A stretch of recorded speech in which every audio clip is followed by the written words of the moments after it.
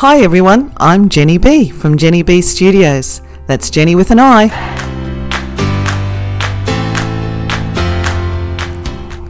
Today we're going to be looking at how I paint material.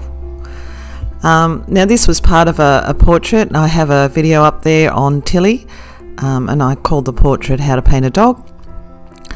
But yeah, this is Tilly's favourite blanket, and you know, it's important when I'm doing a pet portrait that I get all the details correct. I'll be using pan pastels. Now these are compressed pastel, soft pastel, in little containers held together with a binder. It's the first time I've used soft pastel, and I must say got a little bit of a crush on that. I'm not sponsored by soft pastel in any way, shape or form. I'm not sponsored by anyone. So before I start a painting, I also do a double fold envelope which I put at the bottom of my painting for any pastel that's going to fall, and in order to attract that pastel I actually spritz a tissue with a little bit of water.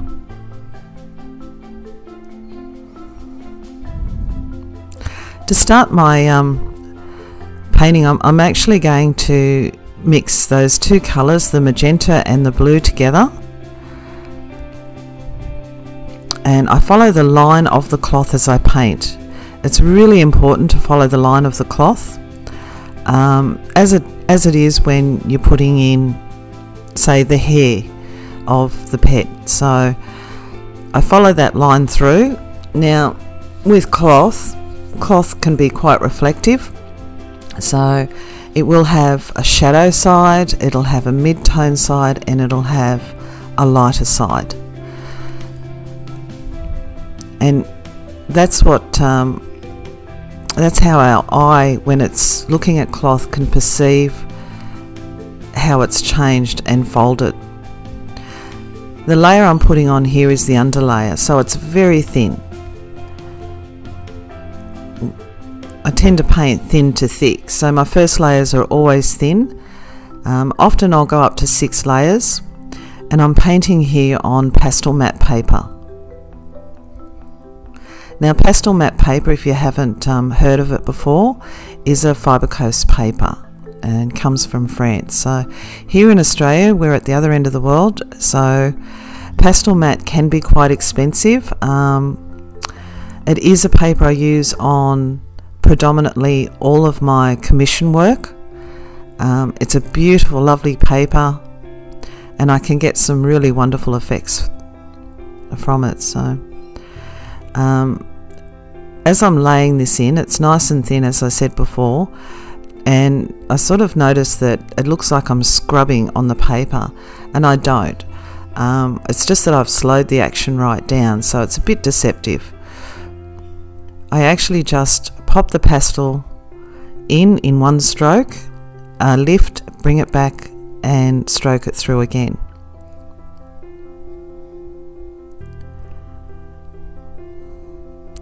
The wonderful thing about pastel is it's quite a forgiving medium when you're working with it. Now my initial drawing I always trace onto pastel matte because it's just easier to do, and it's not really great for corrective drawing. However, I can use it for corrective painting. Here you'll see that I've added some of that shadow colour into the face of Tilly. And I tend to do that when I'm working. I actually work all over. So if I have a colour, I tend to pop it in. Here I'm going for this rich magenta, and I've left it as a pure colour. You can see in the cloth that that magenta colour is quite predominant in the undercolour. So it's wonderful in this technique to actually lay that magenta in as a foundation in my underpainting, because in the end, if you sort of really look at the cloth at the end, if you pause the video and have a look, you'll actually see that magenta colour come through.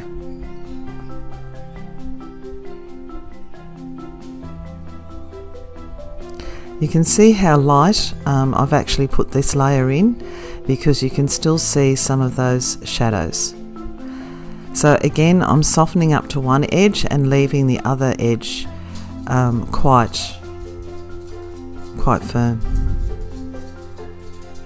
or what we call a hard line.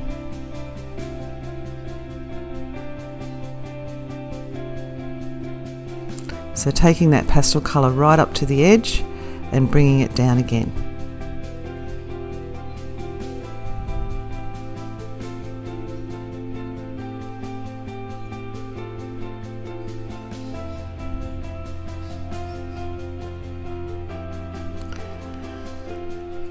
When I have enough pastel on there, I'll even out the pastel, and I'll use quite a broad stroke to do that. With most paintings you start big and then you work small. Here I'm just popping in a highlight. When you're doing pet portraits, quite often your pets are backlit. I don't know why, but they are backlit. And in Tilly's case, she had an open window to the right, an open door to the left, and the room light was actually there on the left. So, you know, there's little snippets of light there. The other thing by putting the indicator in is that because I haven't actually painted Tilly yet, it allows my eye to judge the tones within the painting. So if you don't know what tones are, if you can imagine a strip of paper with white at one end, black at the other, and then you rub a colour across it, you'll see that the colour itself doesn't change, but the depth of the colour does change.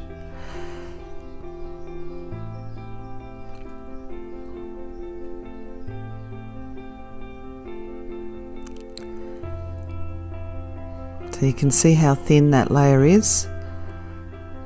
And this is because I don't want to fill the paper too early. It's much easier to add pastel than it is to take pastel away. And that's pretty much the same for whether you're painting in oil, acrylic, watercolour. It's so much easier to add than it is to subtract.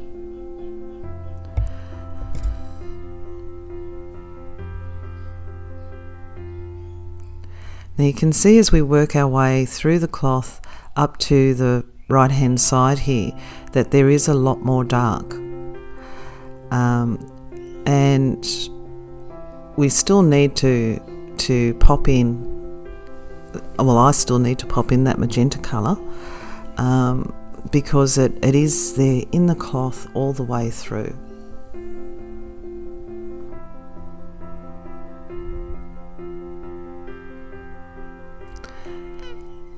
So as I finish with that magenta colour, I won't actually come back again with the pan pastels. I've finished that stage. I have actually got into a habit now of using the soft tools. I think they're absolutely fantastic. Now I'm using a pastel stick, which is a colour that I've picked up from Art Spectrum. Art Spectrum is an Australian company. Again, I'm not sponsored. Now because I have that colour there, it is also going to reflect into Tilly's muzzle. So even though Tilly looks absolutely wonderful here, just watch the magic happen as we add that continuation of colour through. I'm putting on the lights here now, and I'm putting that all the way through on that cloth. And you'll notice that I come up and add some of that light back into Tilly's fur. White fur is never white. It's made up of a range of colours. And in my other video I can show you that.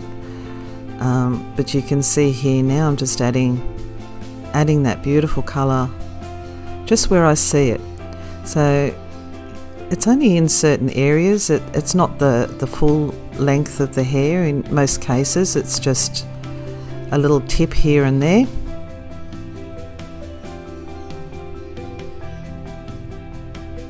So what happens is as the light comes in, now I think Tilly was facing a mirror to have so much reflection of this particular colour in a fur.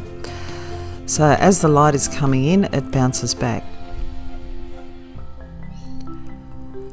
I want to give a special shout out to Michelle, who's a fantastic lady.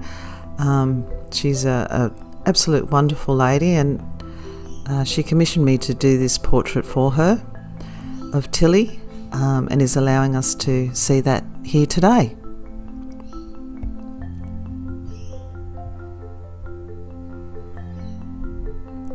Now all of a sudden, you know, Tilly's face looks so much brighter and lighter. I'm just softening the edges down at the underfold of the material. And truth be told, right now, if I had have left that top layer as is, it still would have looked like a lovely blanket, but it wouldn't have looked like Tilly's blanket. And it's very important for me when I'm doing clients' work to get all the details correct, because you're not just painting a dog, you're painting the memory of a dog. A memory of a friend, a memory of someone you loved. So it's important to get those details correct. Now the whole painting itself took me over 20 hours of work, so a lot of detail goes into them. And here I'm just focusing on the right hand side. You can see how that depth of colour. When I go to put in the polka dots, not all of them are going to be the same tone or shape. Some of them are going to be quite circular, some of them are going to be quite oval, and again they've got to follow the line of the cloth. So some of those polka dots come in a vertical, some in a horizontal. Some of them will only be a half circle as they go with the fold. And as I said before, you know, pastel's so easy to correct, and here's a prime example. I wasn't quite happy with the fold there on the right hand side, so I corrected it. Guys, I want to say thank you so much for watching this video. I hope you like it and subscribe. You can catch up with me on Facebook and YouTube. My name's Jenny B, and that's the final painting of Tilly. So here's some of my other work. If you have any suggestions you'd like to see other demonstrations, please pop your positive comments in the comment section below. I'd love to meet up with you all, and it's been such a pleasure to present this for you today.